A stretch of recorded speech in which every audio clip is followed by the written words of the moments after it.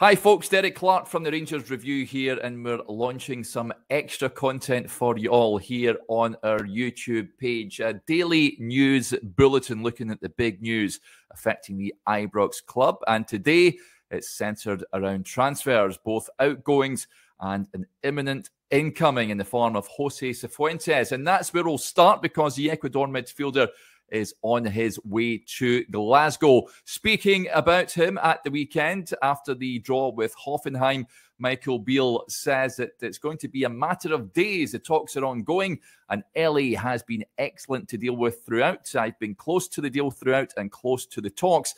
There are visas and medicals when coming across, but we will hopefully have good news in a couple of days. It's going to happen, but it's just a matter of time. He added he's coming over from LA to Glasgow, so there's acclimatization in a number of aspects. Let's allow the boy to get in, as he's not just here for the day. He's here for the future. He's a really good player, box to box, and he can play as a number 8 or a number 6. He's been playing from Christmas down, but there's been a break in the MLS for a couple of weeks, and that'll be good for him. We don't want him to be playing for the full year, so the week off has been good to him. I've been on the phone and watching him do some work. We are excited to have him here, but let's see when he's here and settled into the team.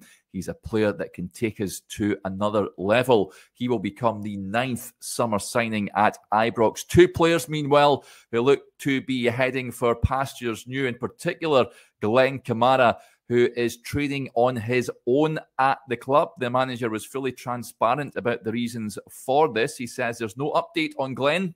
He was obviously given an extended break at the end of the season due to internationals. Then he's had a sickness problem, which has run on. He's training in isolation at the moment, not with the group, trying to get himself up to speed. There's a lot in the background with Glenn as well, with different inquiries and him talking to different people. So it's best that he's to the side of the group. I've got no issues with him on a personal level. It's a conversation we've had a few months ago, and Rangers, of course, hoping to raise around £5 million from the sale of the Finnish international midfielder. Another player that's been attracting interest is Fashion Sakala. There is reported interest from clubs in Saudi Arabia. Just on Sakala, Michael Beale says there's nothing on Fashion at the moment. There's a bit of noise around a few of the players, and that's natural because of how many we've brought in. As soon as there's something to say on that, we will. When we bring in 9 players and 2 in January, that's 11 into the squad. Quite a few have left, around 8 to 10, but I need to have time now to bring this team together. Is it going to be perfect straight away? No. You can see there's going to be teething problems, but you can see we've got good players, and as long as they'll all get in line and in tune quickly, we'll be okay. Naturally, with the process, 1 or 2 will be a little bit uneasy. 1 or 2 might bite down on the gum shield and fight. The window shuts on September 1st, but we've got 8 or 9 games before then.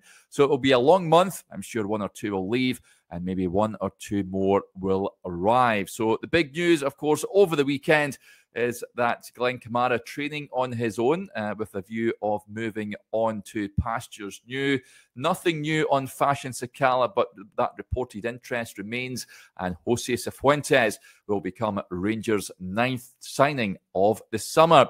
If you like what you're watching, then subscribe to our YouTube channel. Over 14,000 subscribers now. Thank you to each and every one of you for your support.